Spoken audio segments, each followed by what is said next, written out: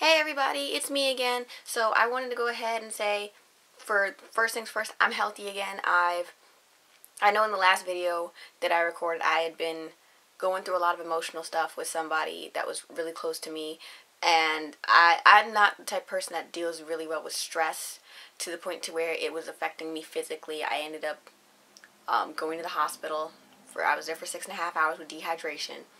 I don't know if I included that in the last video or not, but so I wanted to start recording videos to get back to who I felt that I was, and just getting back to being me, because one of the things I noticed, because I've been journaling since I went through that, was I allow myself to change for other people because I feel, and it's something that stemmed from like being picked on and stuff from being younger, that people didn't want me around, which when I think about it doesn't make any sense, because I make friends or whatever and they don't know you off the bat, so they choose to be around you because they like your personal energy and they like who you are on the outside. But what I was doing was learning the things that they would like and picking those habits up to make them like me more, which is stupid because they liked me in the first place for who I already was, and I shouldn't have had to change myself for anybody.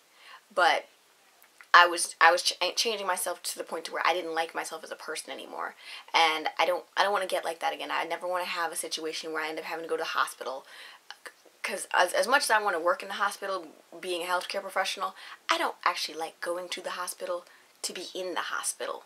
So that's something that's like, I don't want to get to that point again. I never want to have to change myself for somebody else for them to like me. It's one thing if I pick up something because it's something I genuinely like. It's another thing if I start doing stuff like out of my comfort zone and all that, and just because I want the person to like me more and think it'll make them keep me around, because honestly that's being fake, and I really don't, that's not who I want to be. But so here I am back with another video, and this is going to be I'm Kwanzaa-esque inspired video. So what it is, I'm not going to say Kwanzaa-esque because it's one of the terms from Kwanzaa. Pretty much it's Ujamaa, which means cooperative economics. We must support our own businesses and organizations and collectively gain profit. So like I said before in a couple of my past videos, I like to support black businesses. So every now and like I haul stuff, and every now and then it'll be included in smaller videos, but I like to just go ahead every now and then and make a bigger video of like stuff I've collected over the past couple weeks, months, whatever, and collectively let you guys know about everything that I've purchased or whatever. So that's what this video is about today. I'm going to get around to doing my 6-month lock update soon, because the 29th, which is next Thursday, is actually my 6-month lock anniversary. I thought it was only going to be 5. No, I'm actually almost half a year in. But so I just got my locks retwisted and everything a few days ago, and styled. This is my first style ever, where it's it feels like it's flat twisted across the top of my head all the way over. And it's really unique, and now that like now that I've slowly gotten away from like the headache that I get when I get my hair retwisted, I'm starting to like it more. But so enough about that. Let me get into the video and just hop into it. So one of the things that I picked up is this is only the second time I washed my hair. It was in my lock video. Is the BLK Naturals Moisturizing Black Soap Shampoo. It looks like this. It settles to the bottom, so you have to shake it up before you actually use it. And it's kind of like a mud wash. It doesn't, to me, it didn't lather a whole lot, which is good, so it didn't strip your hair. You pretty much, it has the applicator tip, like if you had like color or something, you squeeze it onto your scalp and you massage into your scalp. And it worked really great. It smells really good too, which is like, I'm one of those people, I need something to smell good. Like I said before, healthcare professional. So I like stuff to smell good, but at the same time, it can't be so overpowering to the point that I can't tolerate it. And this did linger after I washed my hair, but like I said, it smelled great. It's like a light, fruity scent, so that was really great. Another thing, everybody keeps texting me now, of course, because the minute I start recording a video, I think I've had like 3 texts in 1 minute.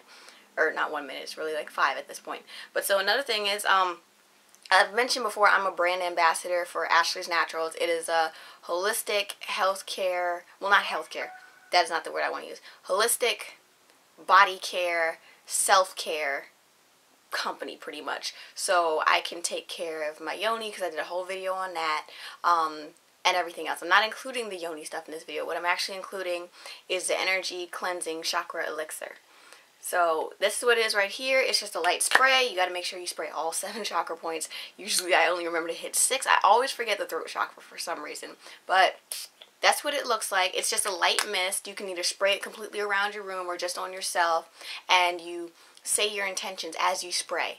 So if you want to remove negative energy, you say, I am removing the negative energy or whatever, and you spray. And that's what I've been doing. It's also something that's been helping me after going through everything. So I'm definitely so glad I picked this up, like when she was having her Black Friday, Cyber Monday, all that sale. I don't know if I included this in that video, of my haul video from her, but this is what it is. It's amazing stuff. It's not a really heavy scent, because I do have a different chakra spray that I was originally using for my locks, because people would touch it all the time. It'd bug the shit out of me. But this one's a lot lighter in scent, so I like it better. The other one is like sage and something else, and I'm not really huge on sage. So another thing is this Oyin Handmade Coco Mango Bar. It's pretty much like a solid lotion bar, and you can tell it kind of looks warped because I rubbed it like down the flat part of my arms and my shin, so it's got that indent into it. It smells more like, it's more like, it's got cocoa butter in it, I think. Let me see. Yeah, coconut oil, cocoa seed butter. Yeah, cocoa seed butter. So you can smell that in it. You don't really smell like the coconut a whole lot in it, or the mango, but it smells really good. Now, for wintertime, to me, it's not heavy enough for wintertime to seal the moisture into my skin. Now, if I go ahead and seal it on top with my other lotion bar from Naturally Insatiable, if I use these together, then it's perfect. It seals the moisture into my skin, and I have the coconut, the light mango-y shea butter, nut butter smell from that, and then this one has like a light lemony scent to it. I use this on my skin and my hair, and it works out great. These two work great together to keep the moisture into my skin, but just by itself I can't do it. This one, if I want to use it I never use this one just by itself either. If I'm not using it with this, I actually use it with her shea butter mix, and she just sent me another one a couple days ago that has like a fruity scent to it, and I'm slowly using that. So on to the next thing is this cold and flu congestion salt. I actually got this from, there's actually a black-owned business in Delaware. It's up the street from me, and I can't think of what it's called at the moment. See, one more text message. Can't think of what the name of the business is, but I picked this up, and pretty much when I first started developing the flu or sinus congestion, it was everything at once when I got that earlier this year. But so you can just dump it in water and smell the steam. See? Still texting. But this is what it looks like. It's not even that whole lot of ingredients. It's Dead Sea salt, menthol, peppermint, and eucalyptus. Oh, Suds Bar Soap and Essentials, Dover, Delaware. But so that's what this is. So let me get to like the two, I guess, items that I'm wearing. So one are these earrings, and you know, it sucks. I cannot think of the name of the person. Worn by Written. There we go. So I bought these. They're fabric wrapped Sankofa earrings with quartz crystals on the bottom. I should probably actually go ahead and like spray these with the chakra spray too to cleanse them, because I wore these right around when I was having all that funky stuff going on with me. But so they're like this. They're pretty big, but they're wood, so they're really light, and I really like them. And so another one, I have bought so much from this company. I could probably be a brand ambassador for this company too. That's just like literally how much I wear his stuff. But so I have to actually get up for this one because it's on my chest. So what this is my Ferranacore top or sweatshirt, crop off the shoulder. I think I bought mine in a medium. I've had this about for maybe a year, and I have maybe 6 or 7 items from Ferranacore. I actually want one more. It looks like it's like a Letterman jacket, but it's got the Heru on the back in purple. Like, I'm so excited. Tax returns. Like, I'm buying that jacket. It's official. I'm getting that jacket. I'm claiming it for myself. I'm buying that jacket. I know it's freezing. Well, to me, it's freezing in Delaware at like 38 degrees. And it's funny as hell because when I lived in South Carolina, 45 was cold to me. I live in Delaware. 45 is freaking amazing. It's like, this is great. This is warm. I can go out in shorts. I'm not that crazy, but that's just how like the weather feels. So for me, like 38 is really damn cold. So like I will layer up t-shirts, sweatshirts, whatever, but I'm buying that Letterman jacket. I'm gonna just say, I think I'm gonna guess that I need a medium. I'm getting that jacket. Okay, so I'm gonna stop moving my head so much because I find it like distracting to see like the one earring wiggling so much. But so the next thing that I have is this hat right here. It is from Khenti-Renaissance. Sorry, my eyebrows aren't done. I was like, my head was already hurting from getting my locks retwisted, and the style wasn't about to let anybody cause pain in my face too. But so it's got, where'd it go? That right there. This lovely lion on the front. I was so hyped when I could finally start wearing hats again. Like, I love this hat. He actually makes it in black and gold too, and it's also one where it's black and white, and it's got like a black power fist on the side. But I wanted the all black on black hat because to me it's just so unique, and you don't see a lot of people with a hat like this. You always see like people with like Raiders hats. That's my team, but or Green Bay. That's like my second favorite, but whatever. So this is a really unique hat, and it's from Khenti-Renaissance. Oh, all right. So another thing, I know I mentioned this in my last, I guess, Black Hall Collective Economics video. Good Lord, that is a mouthful. But I bought something else, so I'm going to include her again. This is called Lilac Wine, and this is from Piece Images. And it's actually the way it sits. So it sits up on the side of your collar, like right along here, and it's really beautiful. I love this necklace. She actually has another one that I really want. It's still sold out. So if she ever puts it back up on her website, trust me, I will be the first person to know and buy it. And the minute I have it, you will see it. It's actually a thicker, chunkier chain. The anklet sits right here. I can't even think the sidewinder. There we go. I was about to say, I can't think of the name of it. Got it. But so I bought this from her for before Black Friday weekend again, and the postal service like hated me this year because they're like, she gets so much damn stuff to her house because they lost this package. It never left. We could not find it. They were supposed to be trying to like recover it and send it back to her, but it never made it to me. So it took maybe about a month and a half before I was like, hey, I never received my stuff, and she sent me a brand new one, and it made it here within like 2 days. So the next thing is, I think I might have mentioned this one before too. This is from Pele. I'm not going to try and say the name of her real name because I'm going to butcher it, and I don't want to do that. But so this is my set of Waistbeads. And this is the first pair I owned. I actually ordered another pair from a different lady, and hers are made a little different, but I'll get to those eventually. To me, it's a new sort of like femininity thing for me, and I know there's a whole like background historical thing, and I'm slowly learning about that, but right now for me it's just because I went through a phase where I didn't think I was attractive. And I still every now and then feel that. I mean, you're always going to be unattracted to somebody, but you should never feel unattracted to yourself. So that's my thing, is they make me feel, and I hate to use this word to describe myself because I actually like really get offended when people call me this, but they make me feel sexy. And I love these. I got to pick the color, I got to pick the charms. So the Nefertiti charms that are on the side, I picked these out. I don't even think originally she did ones with jewels on them, or with charms on them, but I asked. She's actually the same person who created my lock jewelry. I don't know if I featured them in my last video or not. If not, if I did, I did. If not, comment down below if you've seen the last video, if I mentioned it or not.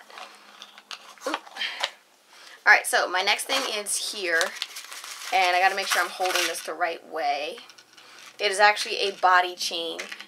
And this is I didn't feature, I had my item on from her, this vendor, in the last video like this, but I forgot. So what is a Chakra body chain, and this is from Naturalee Creations. And again, I had this one custom designed for me too. I got to include my measurements. I actually probably need to like go up an inch or whatever when I measure, because I measure everything like really close to my body. So when I'm saying like, oh, it's like 16 here, blah blah, this and the other, I probably should be like 17 or 18 just to make sure things work out. But so it's copper. She picked all the stones. She was like, was there any specific ones you want? The only one that I wanted was malachite, because I remember when I was studying stones and going through my whole like learning the white man's washed down version of like the true like the watered down version of like African religion.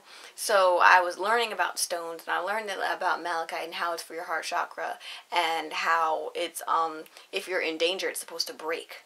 So I picked that one deliberately. That was the only thing else. Every other stone she picked for me. It's beautiful. I haven't worn that out literally because I I've changed how I dress when I go out. Before, every now and then, like, I would, like, dress to go out for attention. I've gotten to the point where I don't do that anymore. I dress to go out just to have fun. So I'm usually in, like, jeans, shirt. I'll dress it up a little bit with, like, a crop top or something. But my thing is now I want to be comfortable in who I am and not, like, feel like I'm putting myself on display. So the last two items, the first one is from Nubia Apparel. And if you followed me, like, right around, I got this before I went home for Christmas. And the thing was, the Postal Service, like, was late shipping it out, so I was worried I wasn't going to get it because I wanted my parents to see me in this. This is a shirt that I wore home.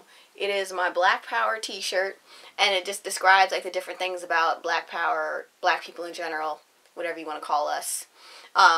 Universal, spiritual, educational, visual, political, musical, ancestral, intellectual. Like, and then on the back... There we go. There we go. I'm trying to hold it up so you can see it and still keep my face in the shot. But so I wore this shirt home for Christmas. I love it. It's amazing. It's really comfy. I was worried that it was going to fade when I washed it. It didn't.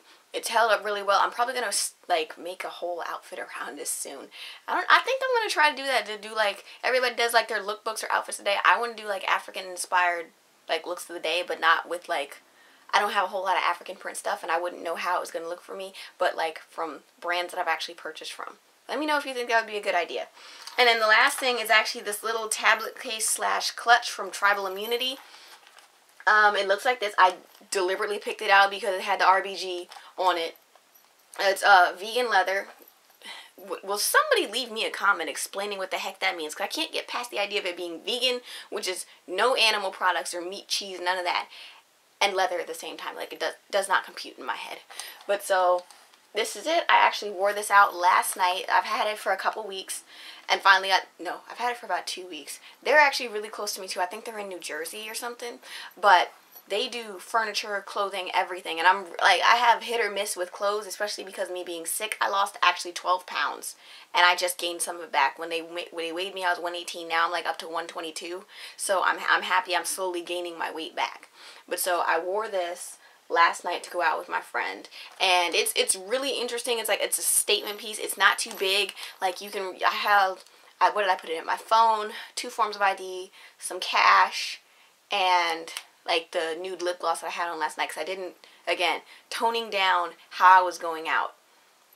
But so this is what I wore last night, and so that is everything for this video. I'm going to keep looking around my room to see if I have anything else. But until then, like, comment, subscribe if you haven't already. Leave me comments about what other brands you think I should be looking at to review. I'm already looking at purchasing some stuff, at like that Letterman jacket, that Haru Letterman jacket. Mine. But so let me know what you think I should be doing. Leave me comments down below, and I'll talk to you guys next time. Bye.